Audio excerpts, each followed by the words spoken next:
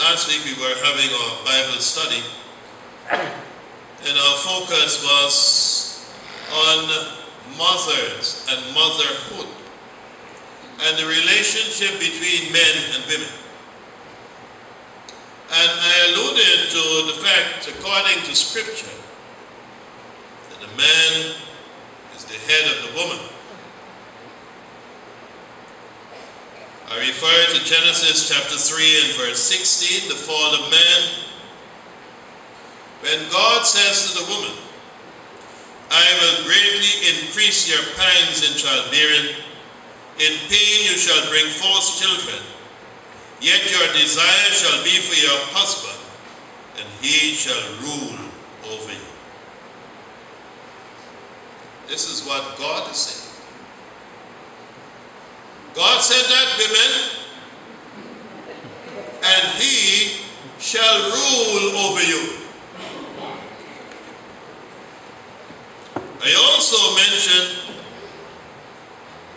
a passage from Ephesians chapter 5, verses 22 and 23,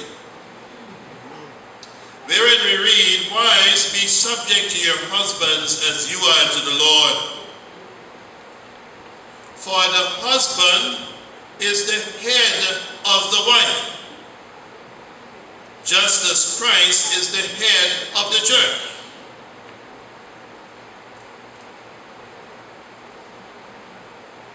Man is the head of the woman.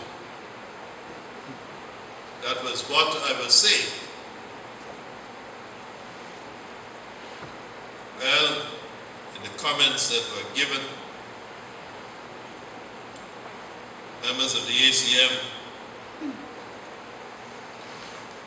there are a couple of women who remarked, if the man wants to be the head of the woman and the head of the home, they have to bring the money.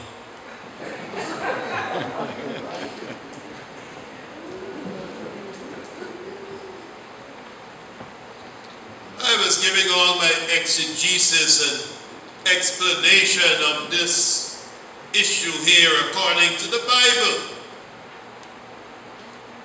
And the women come up with this thing.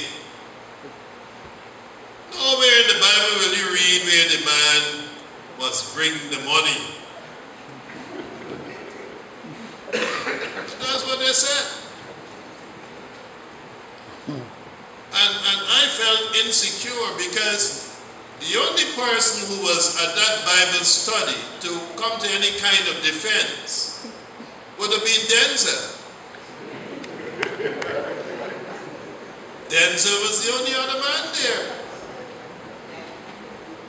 Perhaps if I had Humphrey would have put up an argument or something, but it was only Denzel.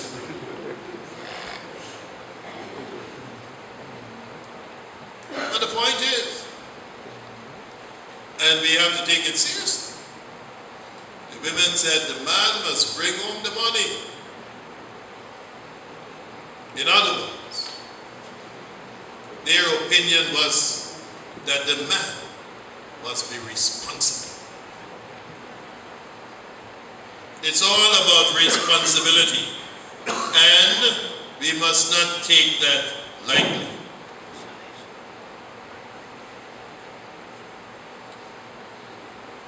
The second point about Joseph was that Joseph was obedient. He was obedient. According to one writer, Joseph was a man of strong conviction who lived out his beliefs in his actions. The writer also goes on to say that walking in obedience to God may result in humiliation and disgrace before men. When we obey God, even in the face of adversity and public shame, he leads and guides us. End of quote. Joseph was obedient. When you think of the circumstances, he's engaged to the Blessed Virgin Mary, and all of a sudden there is news that she is pregnant. However, even though it's a very strange and peculiar situation. Joseph is obedient to the message brought by the angel. In our own context, that would have been humiliating. Think about it, men. You are engaged to someone, and that person becomes pregnant, unknowing to you.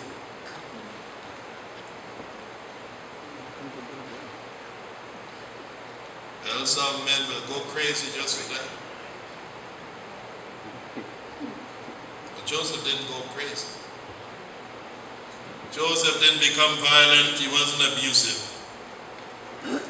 Joseph was obedient. This is a time when we think about humiliation. The relationship between obedience and the fact that often when we are obedient to God, we are humiliated. We see that in the passion of Jesus. He is made a public spectacle. According to Matthew chapter 26 and verse 67. Then they spat in his face and struck him, and some slapped him. This is Jesus, the Son of God. They spat in his face. They gave him a crown of thorns. They stripped him naked because of obedience. Obedience is articulated in Philippians chapter 2. When Paul says, let the same mind be in you that was in Christ Jesus, who though he was in the form of God, did not regard equality with God as something to be exploited, but emptied himself, taking the form of a slave, being born in human likeness, and being found in human form, he humbled himself and became obedient to the point of death, even death on a cross. Obedient, notwithstanding the humiliation which led up to his death.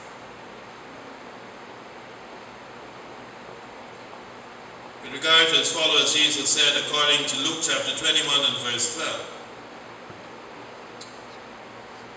but before all this occurs, they will arrest you and persecute you. They will hand you over to synagogues and prisons, and you will be brought before kings and governors because of my name. Jesus is saying to us that when we are obedient to him, we too will face humiliation. When you stand up for Jesus and what he espoused in his life and teaching, oftentimes you will face the fire of people. Think about the political sphere. When you take your religion, your beliefs into your politics, sometimes you end up in problems. And your political bodies ostracize you because of the stand you take. But the point is, you first and foremost have an obligation to God, not the political agenda. And so it may occur that certain things are being discussed, certain things are being proposed.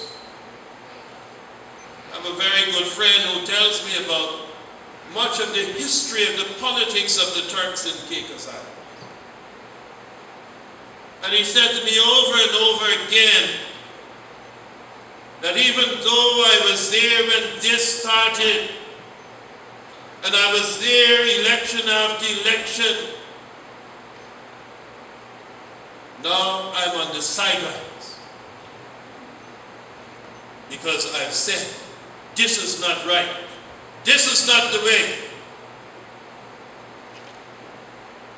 He has been sidelined. But, as he alluded to me, even though he has been sidelined, he has sat and he has seen the consequences of people not making good decisions.